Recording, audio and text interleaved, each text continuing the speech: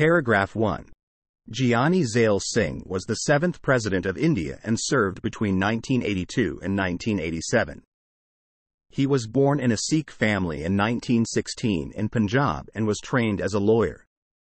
He started his political career in 1947 and became a member of the Legislative Assembly in 1952.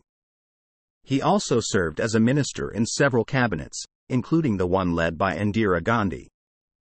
He was noted for his honesty and integrity and was popular across the political spectrum in India.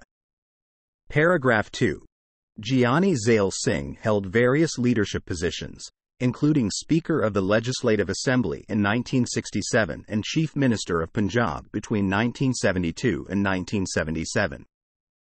His time as Chief Minister was noted for its resilience during the turbulent times in the Punjab region during that period. During his term as President, he contributed to the strengthening of the Indian democratic structure and beliefs. He also laid the foundation for further work by his successors. Paragraph 3. Giani Zail Singh is remembered for his contributions in India for establishing a firm foundation for democracy. He advocated for the protection of people's rights and beliefs and spawned a sense of unity and harmony among citizens of different backgrounds and beliefs.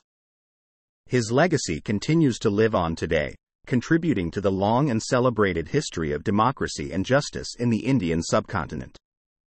Prompts. Thanks for watching anything in 1 minute.